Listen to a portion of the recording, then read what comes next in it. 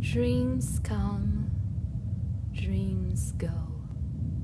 Isn't it crazy to figure out that people can live a completely different life in a dream? That you can feel the oblivion for a few hours and forget all the pain and sadness of life. But when you wake up, it's all over, just like a game that you quit before saving.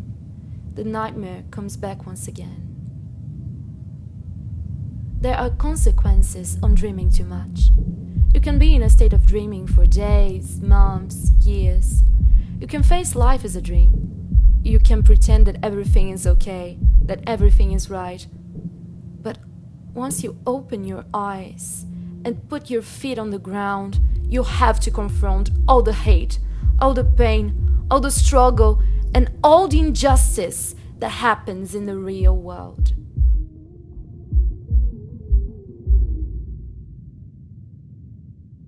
Are you frail?